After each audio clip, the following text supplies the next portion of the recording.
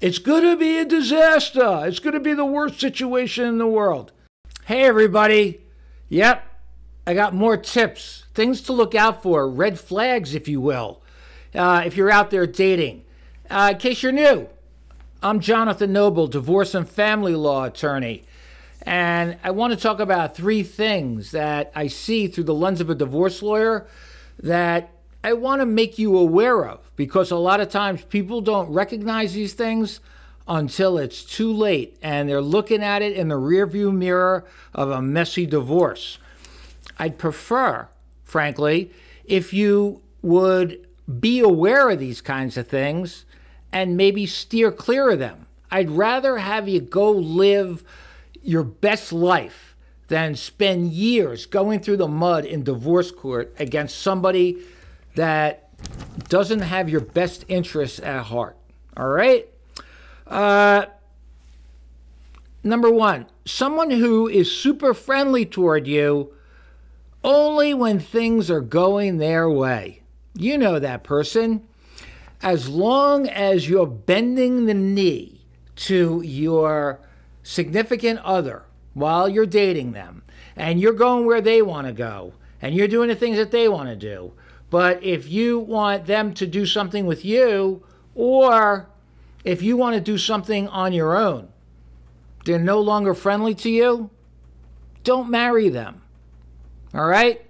I know it's counterintuitive. A divorce lawyer telling you, don't marry this person. Again, the purpose of the video, overarching purpose, go live your best life.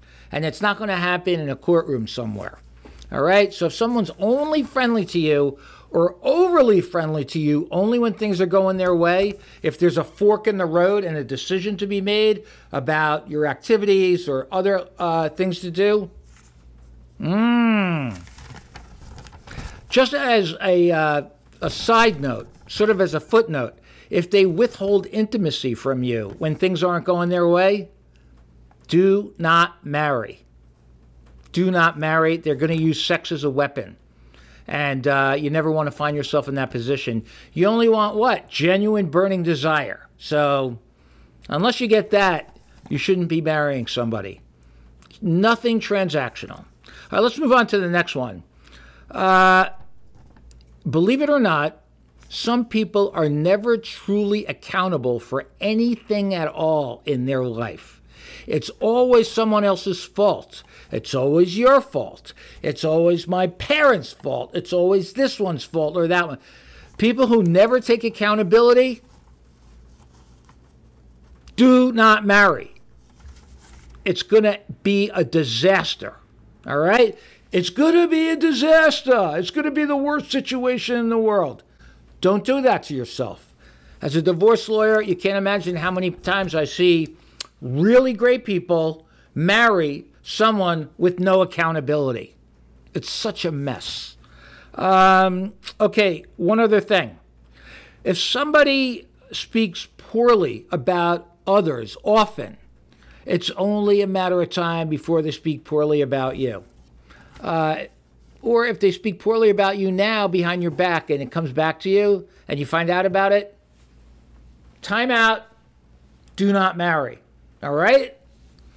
You can't imagine how many times I've seen cases where someone will look in the rearview mirror, the marriage is over, and they say, you know, I should have known better.